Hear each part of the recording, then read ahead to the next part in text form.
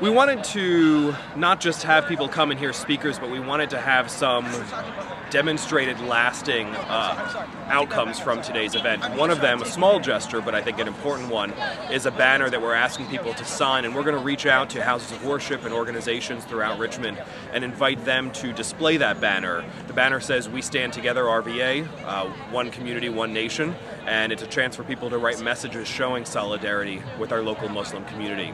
We've also put in the printed programs 10 things that people can do, 10 actions that they can take as a result of today to demonstrate how they stand together with the Muslim community and other marginalized and discriminated against groups.